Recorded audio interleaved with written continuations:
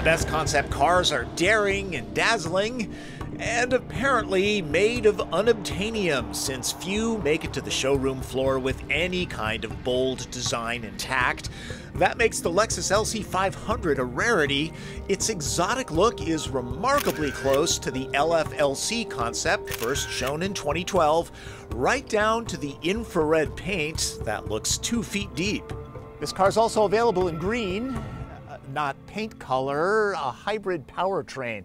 This V8 powered LC 500 is EPA rated at 19 miles per gallon average. The 500H hybrid, 30 miles per gallon. But this car's not about sipping gas, it's for making a statement. Long, low, and wide, consider that statement made.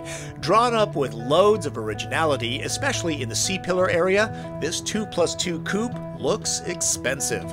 Some will find there's a little too much going on in places. It'll be recognized as a Lexus from 1,000 paces. The LC's spindle grille is as elegant as the signature mouth can be, at least until a front plate is attached. LC's interior is also close to the concept cars. The materials and workmanship give off a hand-tailored vibe rather than something stamped and extruded in a factory. At a starting price of $93,000, I would hope so.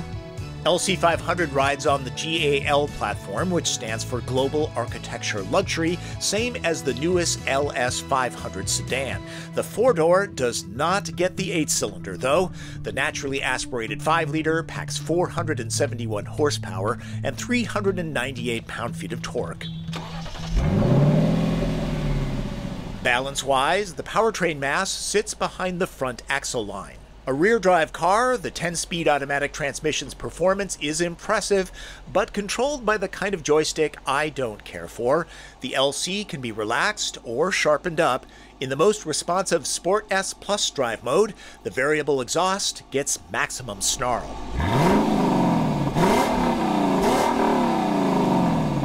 LC is a powerful car. It's also on the heavy side, 4,300 pounds. That's about the weight of a 3-row crossover. Not that it's slow. 0 to 60 easily happens in under 5 seconds. A performance package at nearly $6 grand would add active rear steering, variable ratio steering, and a speed-activated rear wing. It might make a difference when pushing the LC hard on a track. I'll wager few of these coupes will see battle duty like that. The only thing that hurts this coupe's daily driving ability is rearward visibility. Everything about this car is silky smooth in that triple Teflon coated Lexus way. It's very comfortable, even with low-profile tires. The ride quality never gets brittle. All that, and it gobbles up curves and twisties without drama. In full-on gonzo driving, a Porsche 911 would vanquish this Lexus, if that's what you're looking for. This would be a great grand touring car, and those who could afford the $103,000 as-tested price could probably also afford the gas. Maybe even a private jet. The 10-speed transmission works like a Vulcan mind meld. Always in the right gear, it's easy to overlook its goodness. Focus in on it and you'll find it snaps off shifts nearly as quick as a dual clutch. No doubt the 500H hybrid model has much better fuel economy, but probably doesn't have this sound. I could listen to that all day. I'm easily amused. Overall, I saw 18 miles per gallon. This V8 switches from auto cycle to Atkinson cycle when cruising. The computer registered an impressive 27 miles per gallon on the highway. The hybrid is a $4,500 upsell, so it's doubtful owners will make their money back. And the gas-electric powertrain doesn't provide the sonic theater of the 5-liter. Back to the engine note, it's not too loud. I don't think I'd ever get tired of it. Same goes for the dramatic cabin. While the LC is no small car, this space seems to be tailored around the front occupants, cozy in a good way. Passengers get their choice of 2 grab handles, or use them both in extreme conditions. The head-up display is an option box that should be checked. Unfortunately, there is no choice when it comes to the user interface.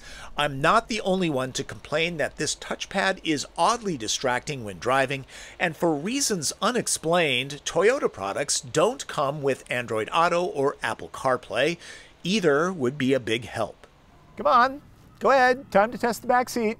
No thanks. I might be the evil twin, but I'm not the dumb one. Hey, I mean, come on, look at this space. It's clearly just for kids, just what you would expect from a 2+2 coupe. I have to take my family to the airport in this in a couple days. They are not going to be happy. There will be 3 of us, but my son has a lot of college stuff, so we'll be filling the trunk, the back seat, and a lap or 2. Remember, this is not a small car. SUVs are wildly popular these days and profitable. 2-door Grand Touring coupes? Not so much. Lexus could have used the engineering resources given to the LC to build, say, a 3-row RX crossover, so this is a gift to enthusiasts and modern art collectors. It's not often concept design hits the road. The LC 500 does it with equal parts panache and performance. FYI, if you need credentials to validate a car's design impact, the LC 500 won the 2016 Eyes On Design Award for Best Production Car and Best Designed Interior. The judges are active and retired designers from in and out of the automotive industry, plus respected teachers. The LC has the distinct honor of winning as both a production car and as the LF-LC concept back in 2012. I believe the only other car to do that is the Cadillac Converge that in production form became the ELR. And a bit off topic, I suggest those interested in design dive deep into the history of the Pontiac Aztek. Seriously, many don't know that the concept version scored off the charts with the public when it debuted. The story of how it became synonymous with failure after it wound its way through development is fascinating. You're still here. Thanks for sticking around to the very end of my look at the Lexus LC 500. It is a very interesting car to look at, or maybe I'm just very interesting, or you're very bored. On any given day, either one of those could be true, I suppose. That's Driven. I'm Tom Voelk.